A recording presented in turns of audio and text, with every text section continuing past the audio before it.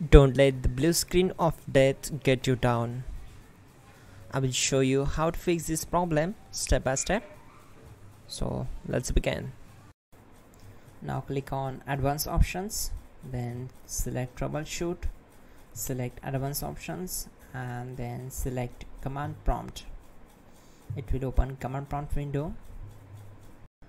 Now type chkdsk space /f space /r space c : and hit enter. Now we need to wait for some time to complete the process. Type c : then hit enter.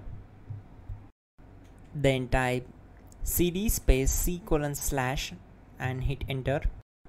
Now type cd space Windows and hit enter to execute the command. Now type cd system32 and hit enter. Now type cd space config and simply press enter to execute this command. Now type md backup and simply hit enter.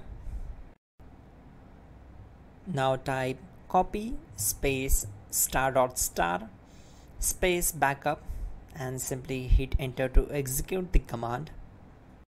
Now type md space backup1 and simply hit enter. Once we are here, we need to execute this command. Type copy space ** space backup1 and then press enter from your keyboard to execute this command. Now type cd regback and hit enter. Execute this command. Type dir, then simply hit enter. Type copy space ** space ... and hit enter. Then type all and simply hit enter to execute the command. Let's move to the next command.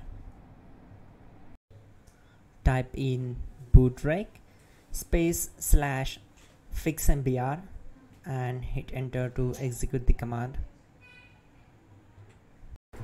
Now type in bootrec space /fixboot and simply hit enter to execute the command. Now type cd space c : / and simply hit enter. Now type cd space Windows /system32 /config /regback and hit enter to execute. Type bcdedit space /export space c : / bcd backup and simply hit enter to execute this command.